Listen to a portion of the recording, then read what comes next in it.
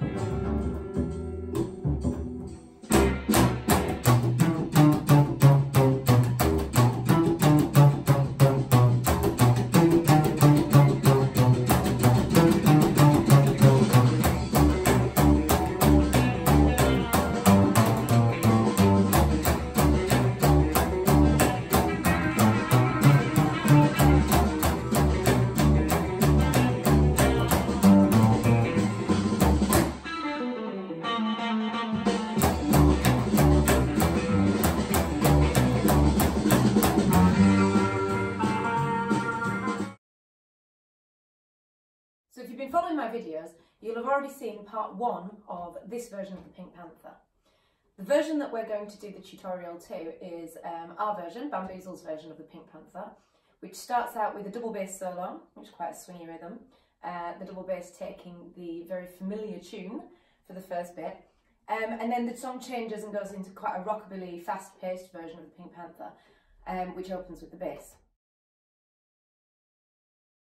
So after the final note of the last video, which was an E, with a little introduction to the next section, which changes from the pizzicato to the slap style. And all we do is go from the E, and we have a slap, single slaps on a C and on a B. And then it goes into a run. So this opening part is based around a little scale riff. I'm going to break this riff down into firstly the notes, then we're going to look at adding the slap later. And I suggest if you're learning and you're not 100% confident with your slap, this is the way to learn. It's even if you are confident with your slap, it's a really good idea to just break it down, make sure you've got your fingering, your notation, your tuning right, and then add the slap later. So we're on the key of E minor, we start on the E. The chord is also E minor, so we're on that first chord, and we are starting on the E, followed by the B, which is the 5th note of the scale, and we jump up to the octave E here, and then we're going to come down in a chromatic style. Now all chromatic means is that you play every single note rather than the notes of the actual scale. So from the E, we play the D sharp, the D, the C sharp, the C, and then the B. Okay, and the fingering I like to use is I just like to slide down, so I will use all 4. As we know, we don't use this finger, so use the second finger, the first finger, and then slide that first finger down just for those notes. And that's the riff, so the riff is here. And we repeat that riff 4 times. When you add the slap to it, the slap we're using, it's not a swinging slap, it is a straight slap. So the notes are, if you're a musician, you'd be playing the quavers. If you're not, it's just the 1 and 2 and 3 and 4 and with no swing, nice and straight. And it sounds like this. Okay? And you repeat that 4 times over. So the next section of the tune is the part where the guitar takes over the main part of the tune and the bass goes back to being a supporting instrument. So the first thing I want to cover is the chords that we're going to do. So the first 4 chords in this section are the chord number 1, which is the E minor, the chord of C major, which is chord number 6, back to chord number 1, E minor, and then it does something quite interesting. It goes to an F7 chord. So the F7 chord isn't technically in the key of E minor. What the F7 chord is something called a tritone substitution for the 5th chord in this scale. We won't go into the detail of the tritone because it is really advanced, so we may cover this in a future video.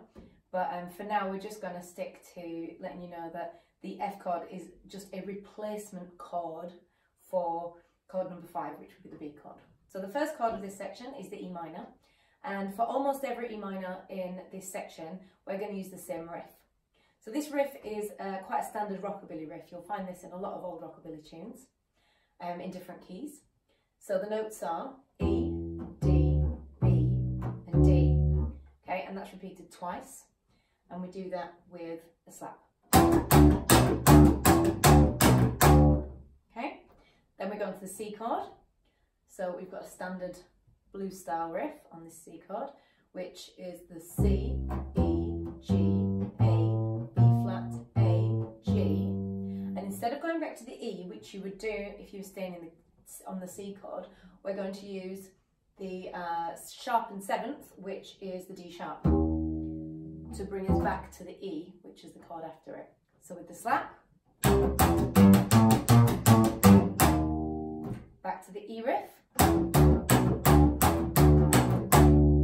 then we have the interesting F, and the notes for this with the fingering is F, A with that finger, slide up to the C, D, E flat, all fingers down, back to the D, all fingers down, C, and then again, I like to use the sharpened 7th to bring it back into that E minor chord.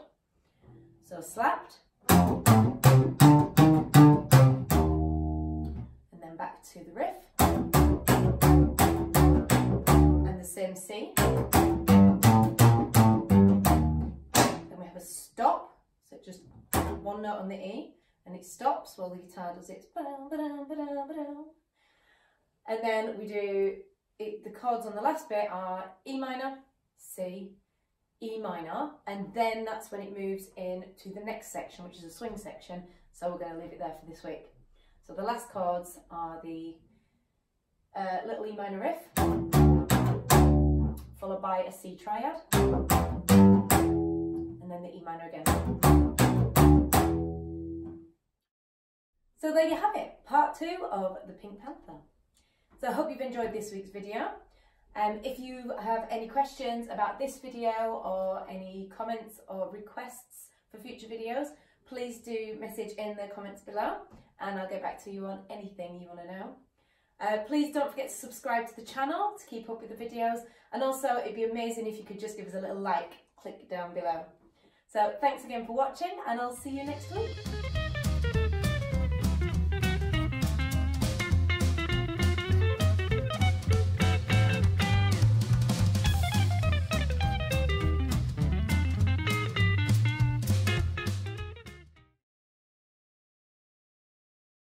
Alexa, play songs by Bamboozle. I can't find songs by Man Boobs. Man boobs. Ah. It was staring at me, so it's more important.